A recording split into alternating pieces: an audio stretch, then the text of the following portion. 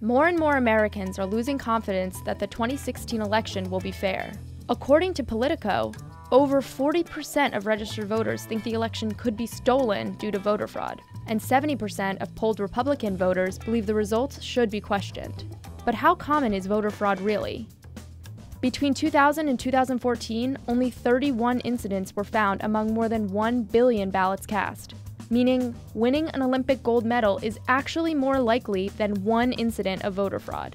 Or hitting the same color on the roulette wheel 20 times in a row? Yep, that's even more likely than voter fraud. In fact, becoming a saint is more likely. Yet, in a continuing effort to combat voter fraud, 14 states have passed new laws in place for the first time in a presidential election.